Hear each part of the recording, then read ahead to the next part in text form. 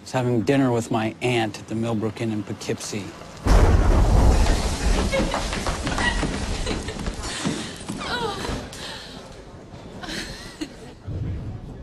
As we were heading out, I saw Serena checking in with Mr. Donovan.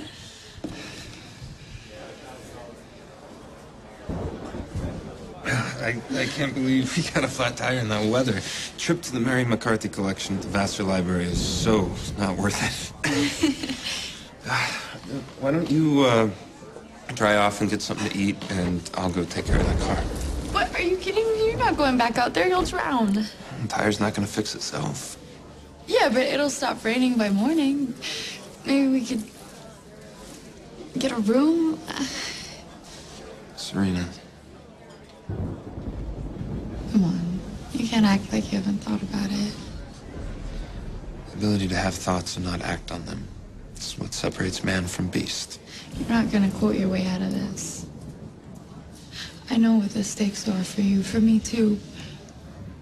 But this is real on both sides. And if you deny it, you're lying. I'm not a liar. I'm not gonna deny anything. I care about you very much, Serena. Which is why I'm going to brave the weather and fix the tire so I can drive you home so you can sleep in your own bed tonight.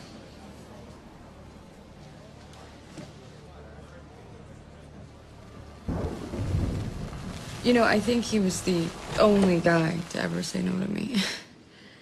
I was in love with him. Well, as in love as I had ever been at that point. After that, I didn't know how to act around him, so we never really talked again. This must have been very disappointing to the 16-year-old adventuress that you were at the time.